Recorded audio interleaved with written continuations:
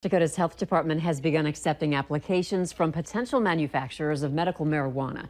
It's the latest step by state officials who have been developing the medical marijuana system since lawmakers crafted a law a year ago. That followed state voters' approval of the drug in November 2016.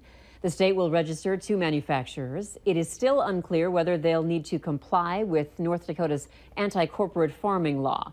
State law allows medical marijuana for 17 medical conditions and terminal illnesses.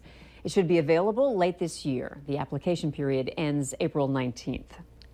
Airbnb will soon be collecting taxes in North Dakota. A new tax agreement begins April 1st. Airbnb will begin collecting and remitting the 5% state sales tax on behalf of its hosts and guests.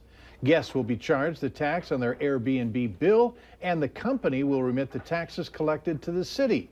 State Tax Commissioner Ryan Rauschenberger says tourism revenues play a big part in the state's budget, and this agreement with Airbnb ensures the appropriate taxes are collected.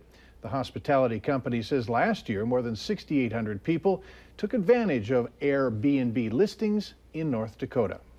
The UND men's hockey team is taking on a familiar foe, needing a win to keep the team's NCAA tournament hopes alive. We've got an update later in sports. Up next, details on tomorrow's big Green Day in downtown Fargo.